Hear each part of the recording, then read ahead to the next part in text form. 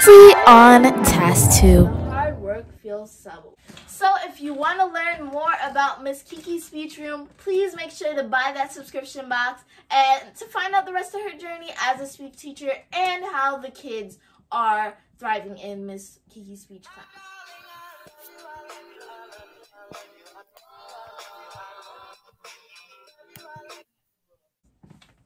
Next is the amazing Elsa Mamani. This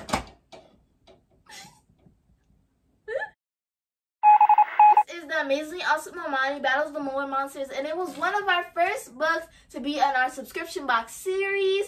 And this box has a lot of dental items that can be used for back to school, dental hygiene, flossing, brushing your teeth, sensory toothbrushes. It's good for all kids, but it's especially good for the sensory and the feeling. Check out the book. There's a lot of amazing events that happen in this book, and this is the edited version of the old one. So, has a lot of new surprises. We also have the T.A.S.K Goes to Paris, which is in one of our latest boxes, the T.A.S.K Goes to Paris. So this book is in our travel box, and make sure to go check it out in our travel box. So we're going to read a little bit in depth to see why Trey wants to go on this journey, what inspired him. T.A.S.K Goes to Paris by Miss Kira Paris Moore. My parents just told us we are going to Paris this summer. No cooking camp for me, but not a total bummer. I look forward to going somewhere new, lots of places to see and things to do.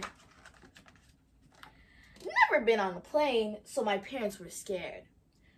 Would I have a meltdown? My mom squeezes my hand and rubs my back. Tells me it will be okay to just relax. At takeoff, I get the giggles and start to squeal. The nice lady smiles at me when she hands me my meal. My mom tells her this is my first plane ride and that I have autism, so there's nothing to hide.